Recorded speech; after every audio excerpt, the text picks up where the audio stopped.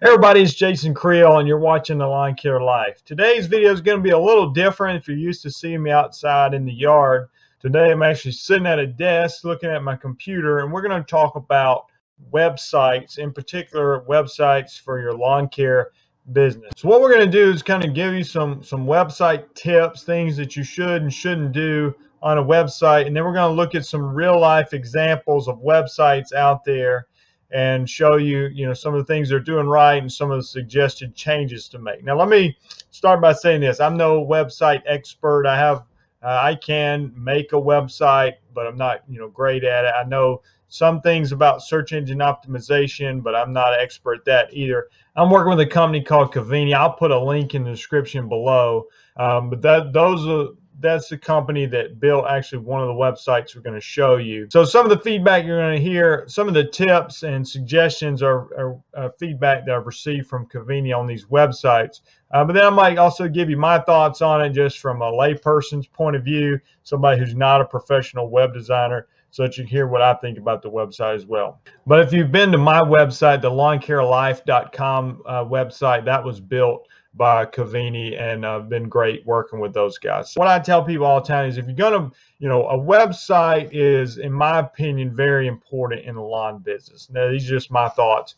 I get a lot of customers from my website. It gives you professionalism, credibility, but it's also how people find businesses today. Now, do you have to have a website? No, you don't have to have one. And a website that does not show up well in the search engines probably is not doing you that much good anyway.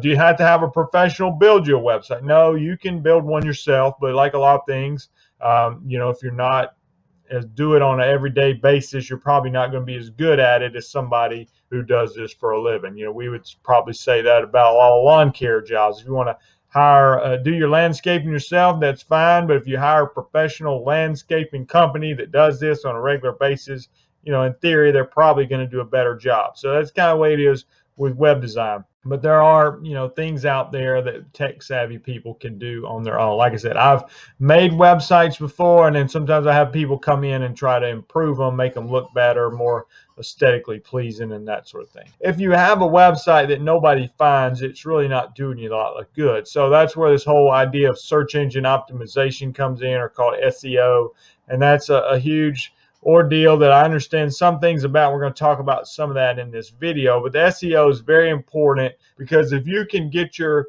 business to rank well in the search engines, and specifically Google being the most important, by far the biggest search engine, then it generates leads for you.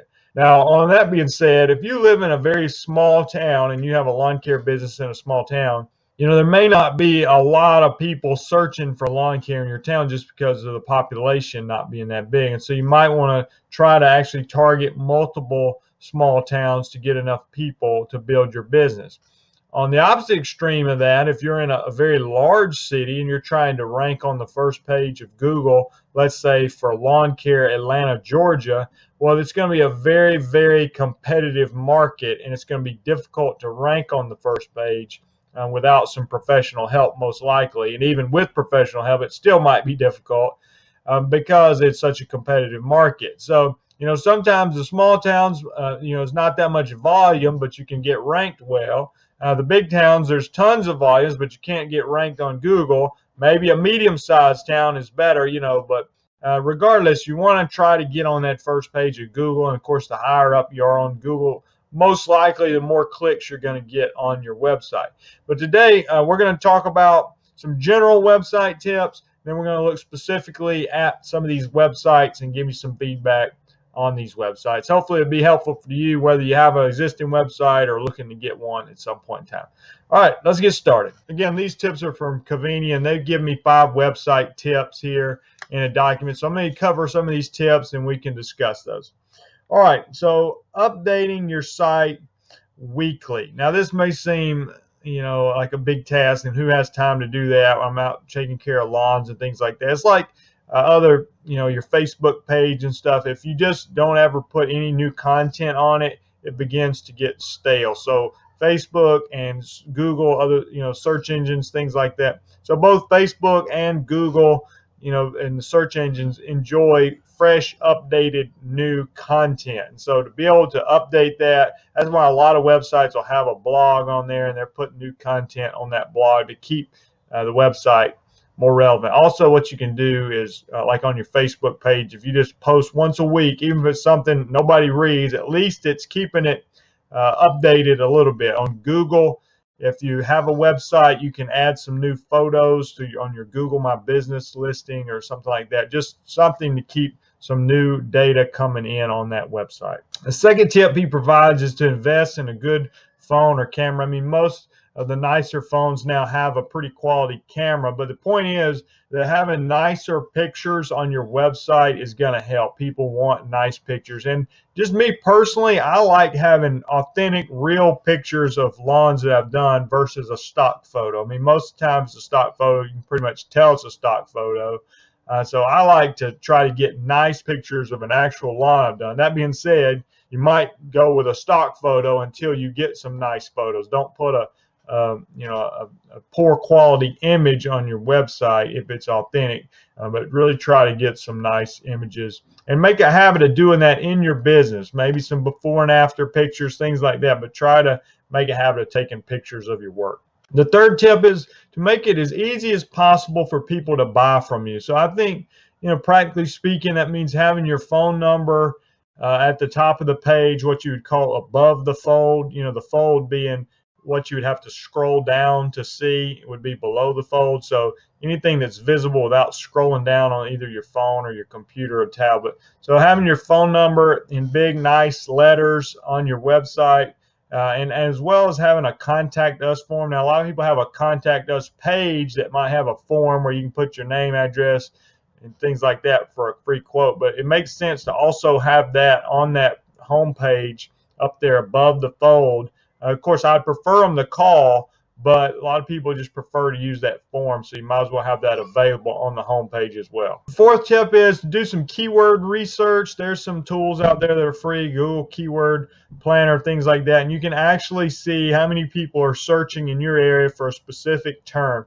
Now, in my experience, it makes sense that a lot of times your primary keyword is going to be the words lawn care and then the city and state that you live in. For instance, let's say we were trying to rank for lawn care Atlanta, Georgia, okay, or lawn care Atlanta, GA, for abbreviation for Georgia. That's probably going to be one of the primary keywords.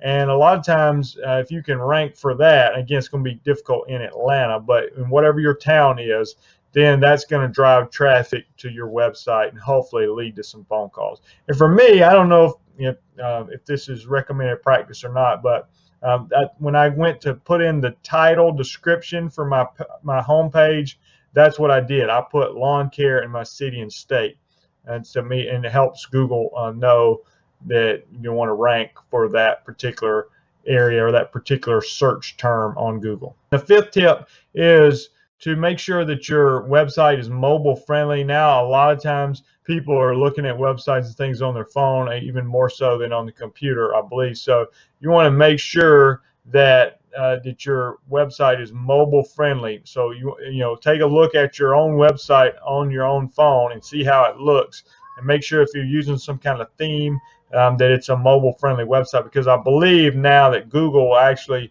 maybe penalize you from a search engine optimization standpoint if your website is not mobile friendly. But also, just practically speaking, you want it to be mobile friendly because that's what people are looking at now when they see your website.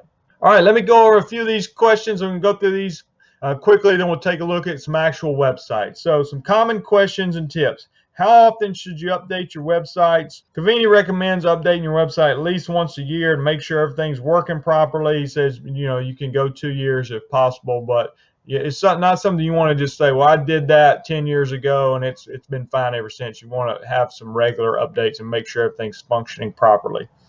Search engine optimization, we've talked about that. That's how you rank well in the search engines. There's a whole strategy behind that. It's very complicated. A lot of times people pay a monthly fee to have that done. There is some things you can do on your own to that. One of the most important things to do is to have regular content updates. Like I said, having a blog or something where you're constantly keeping fresh content and relevant content to what you're doing. So if you had some articles that dealt with lawn care, how to have a better lawn, how to, whatever that's dealing with lawn care, then that can help Google know that, hey, that's what this website's about, and give you a better opportunity to rank well in the search engine. The next question is, how can I find out how many of my customers actually came from my website? Well, one way, and it's not on here, but you can just ask them. When somebody calls you, like, how did you hear about our company? And they say, well, my neighbor referred me, but they might say, well, I just Googled it and your website came out. That's a really great feeling, because that's one of the easiest leads you'll get when somebody finds you on the internet.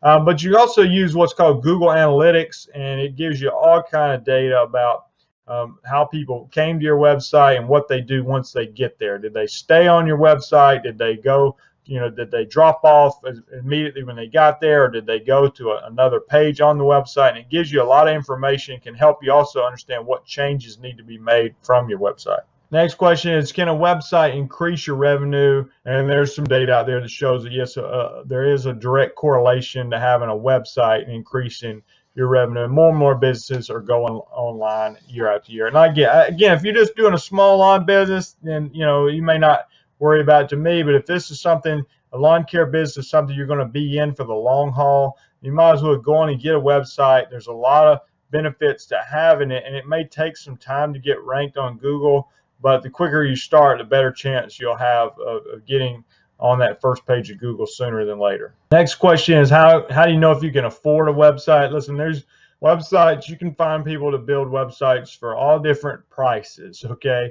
And like I said, you can build one yourself, and that may be the option if that's in your budget. But it is, I just tell people, if I was going to spend $2,000 this year, and I'm just throwing that number out there, I'm not quoting what somebody's going to charge you to build a website, but if I was going to do that, I would rather just put that toward a website than a direct mail campaign, which a direct mail campaign may, bring you some customers right then. But once that direct mail campaign's over, it's done, where that website can continue to bring you customers year after year. Last question before we get to looking at some actual websites is, how can you get traffic to your websites other than a search engine? And a lot of that has to do with social media. So if you build a Facebook presence, or you can link back to your website on Facebook, Pinterest, Instagram, YouTube, whatever, and get people to your website using those platforms. All right, let's take a look at some actual websites. We're going to give you some feedback. This is not meant to be overly critical. Just wanted to provide some helpful information on these websites from a professional. And you can take what we discuss on these websites and hopefully make some changes on your own website. So let's take a look. We're starting off with NEPA Lawn Daddy. I'm not 100% sure, but I think that's northeastern Pennsylvania Lawn Daddy.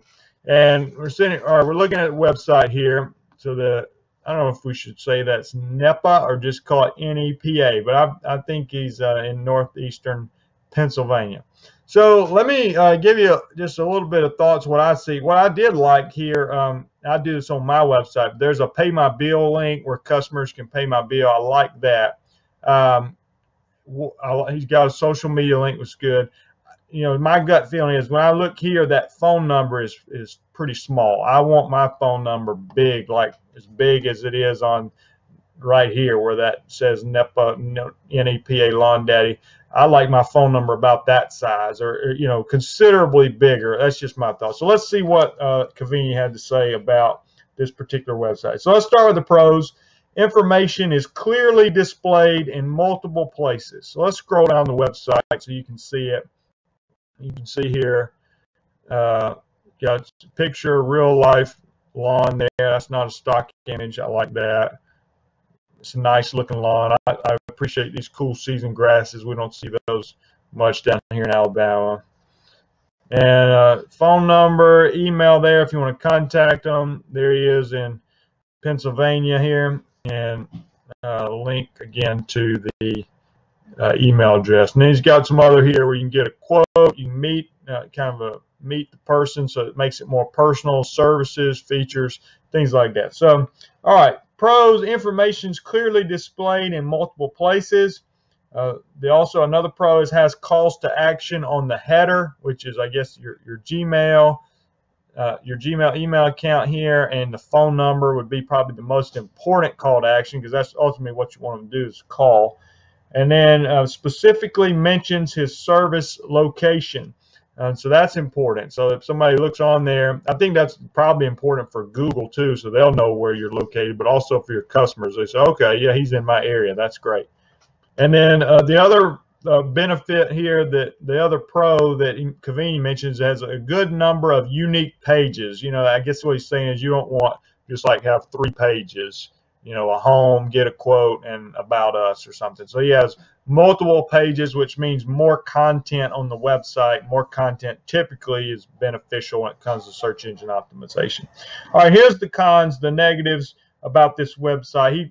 He mentions an inconsistent color scheme. So you can see there it's got some yellow and white and black, and the colors don't, and then you switch down here, it's a sprinkler with a green background and then back to the yellow. So yeah, inconsistency there. Aesthetically, that just doesn't look quite as nice, so probably a more consistent color theme. I don't mind the yellow, it's something different. I mean, green obviously is lawn care color, but it seems to me just to pick one color scheme and kind of stick with it. Not enough written content. So let's see, if you go to the About page here, let's try that out. You got a nice picture, but you know, very little, just a little paragraph there. So in general, you want more text on your pages. And then hard to navigate the design, not enough buttons or easy to use menus. So you do have this top menu, which doesn't look too bad to me, but I guess as you scroll down, there's no buttons here. Oh, here's a click to learn more button. Let's see where that takes you. Takes you to the services page. Okay. And that, to me, that looks pretty good. I like that background image there. That looks really good. These are some really nice images, even though they're stock images. But it looks good. But yeah, let's see the contact us page, where that takes you.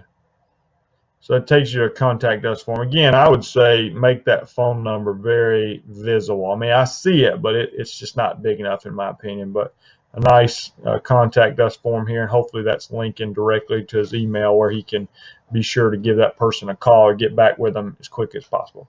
All right, let's move on to the next website. This one is Louisiana Lawn Pros. I like the logo pretty well there, and checking out this website, more southern turf that I'm familiar with. So Cavini says the call to action is clearly displayed, and there's links for them to choose what they want to do. So there's a clear contact us button. Here's a clear contact us button. I will say, just right off the bat, I don't see a phone number at all above the fold, so I would want to add that. I would hope it's on here somewhere. Then the next pro that he mentions is a unified style of design and content placement. Everything looks like it belongs with his business. Okay, so it's kind of a unified look to the website. I think these boxes look pretty good. So there's a lot of nice features to this website. Here's some real life images that look good. He mentions next a good placement of previous work in the gallery section. So you scroll down here, and yeah, very realistic pictures. Even a slight striping job here on this yard that you can see. So I think those are good, having real life images, even having a more personal one with the actual person on a commercial grade mower. And then he says that each page has a decent amount of content on it. So let's see if we go to the About Us page. The About Us page, yeah, so a little bit more content there. There's the phone number, easy to find. That's good. Again, I'd probably like to see it above the fold personally, but you got to get a free quote box. Go back to the home page. So the cons of this one that Cavini mentions is the buttons are not mobile responsive. Now, I'm not going to pull this up on my phone, but he says when using a cell phone that the buttons actually disappear. So that's not a good thing, because again, most people are probably finding this on a cell phone. And he said it can penalize you by Google because of it not being mobile responsive. No appointment or scheduling system. Now I did, hold on, I saw that on the, was it the contact us page? I thought there was a well, you got this, a contact us form. I don't know if that's, maybe that would be beneficial to have that on the home page, the contact us form there as well. I kind of like, again, having it up here, phone number and a contact us form up here, very visible, that's easy to find. Another con, hard to find their phone number. I agree. I had to look. It was clearly displayed on one page, but on the actual home page, let's see. I don't know if I see it at all. Oh yeah, it's down here, but it's way down toward the bottom. So you want to make sure the phone number. To me, that's the main thing I want somebody to do when they go to my website is to call me if possible. So I want to make sure that we get that up toward the top of the page. And then he put on here that you have duplicate content on some of your sub pages. So you want to make sure you have original content and not duplicating content. I think Google can dock you for that as well. And the last one we're going to look at today, this one was actually built by Cavini. So, let's see what they say about their own website here, or one that they built. Again, phone number. Here's the phone number. I'm assuming that probably looks bigger on a phone, but maybe it's just my personal preference. What do y'all think? You can leave a comment if you want, but I like a big phone number. And there's the email and social media profiles, things like that. So a good menu here. This is my thoughts. Okay, so here's a make appointment thing. I guess that's what they're talking about, where you can easily get on there and schedule for a service. And scroll down and look at it before I read you what they say about it. So some good actual images, and clearly defines what their services are. It's personal pictures, so you can sort of have a personal connection with them. More pictures, and then testimonials. I really like testimonials. So let's see what they say about the website. So the pros of this one is dense, wordy content. So Google, again, likes content. So let's see here. If you go on About Us, what kind of content do we have here?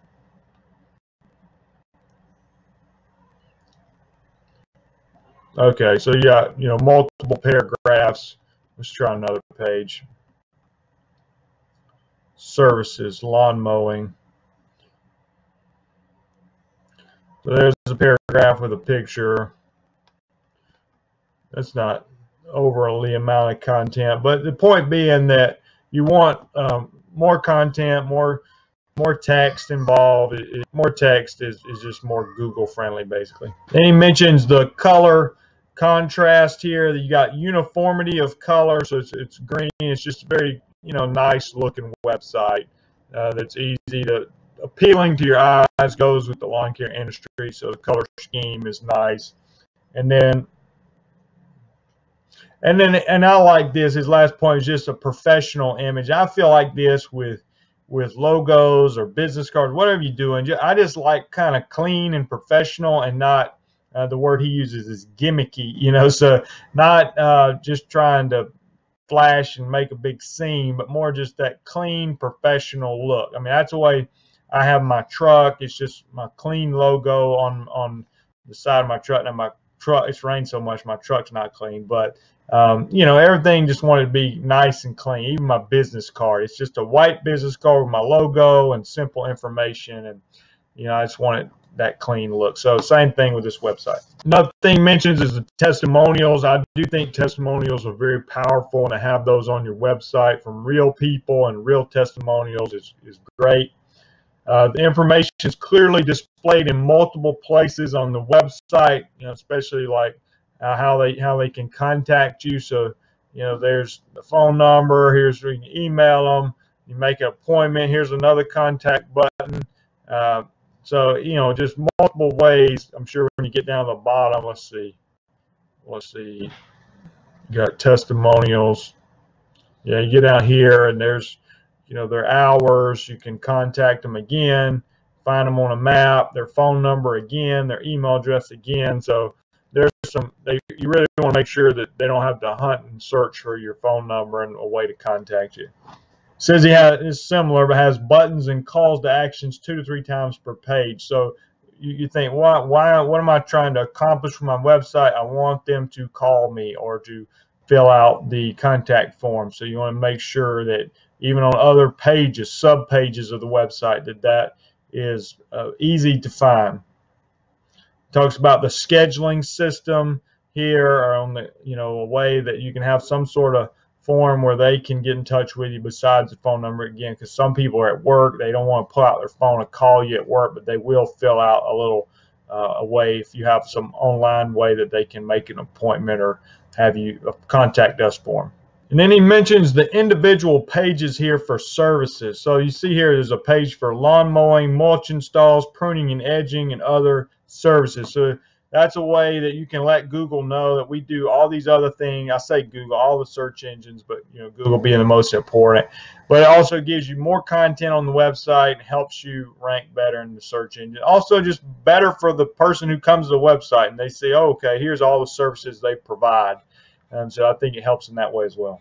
And then the negative that they put on this website was the services page need to be filled out with additional content. So he said he recommends 500 to 1,000 words, maybe even over 1,000. So yeah, if you look here, that's definitely not 500 words or 1,000. So I want to make sure you have more content on these pages to be able to continue to improve on your rankings and give Google a better idea of what this page actually is about. Okay, that's enough about websites. Let me know what you thought about this video. I know it's a little different than what we're normally doing, but hopefully it got you some good advice on kind of what to look for in a web designer.